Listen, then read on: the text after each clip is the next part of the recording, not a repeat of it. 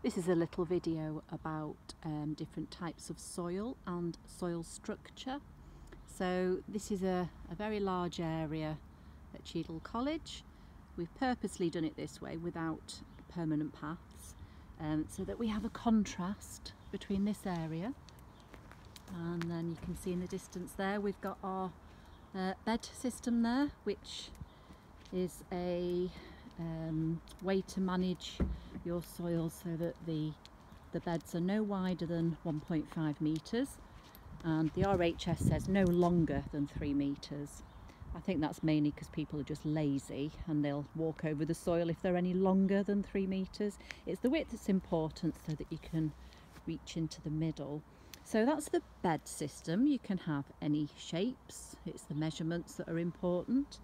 Often they look like a load of graves side by side, and this is more of the sort of the typical allotment system where gardeners will throw a board down to work from when they're digging the soil or planting or sowing. But as you can see, it would be tricky to know where you planted things the year before if you were going to do a rotation.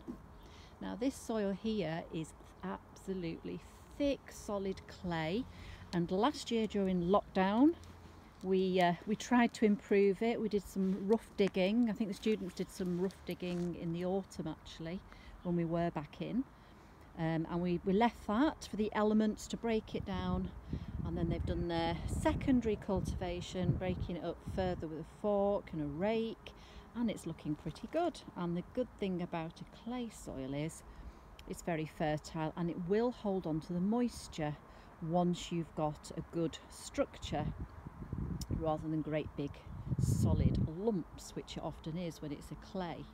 So this will be planted up and things sown in it very soon in April, but it's still pretty cold, so we're just holding on for a minute.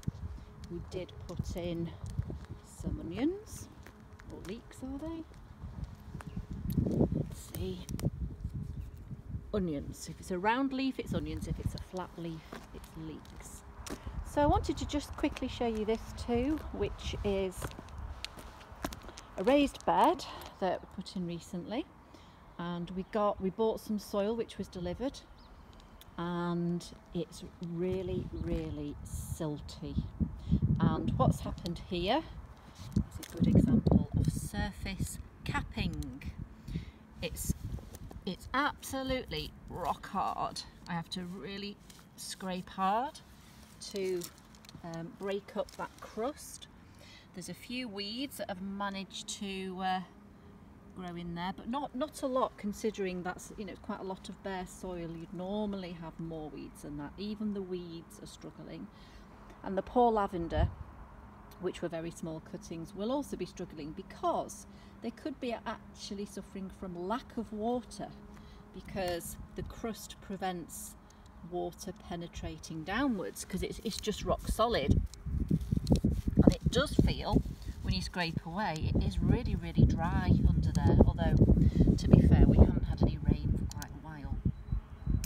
So with that cracking, seedlings can't push upwards, water cannot push downwards, so it's just a really bad structure. And if it's a silty soil, the reason why you can see this sort of like a sand on the top is that all the silt particles have washed downwards in between the large pore spaces of the sand, so then all you're left with is more of a sandy top layer.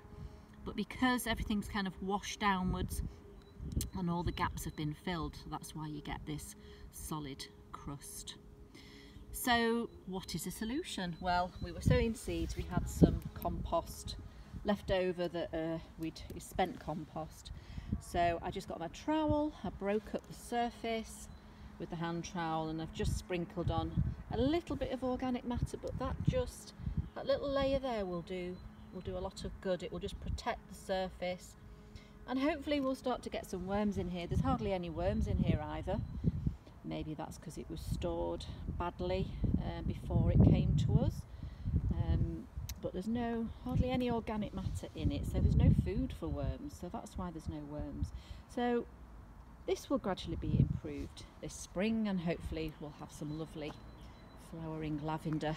But at the moment we're just trying to plant all our deliveries. We've got some new trees, just planted that tree there, and we've been pricking out all our seedlings and growing things on. So hopefully I'll post a video with this looking a lot better soon. And that's it, soils.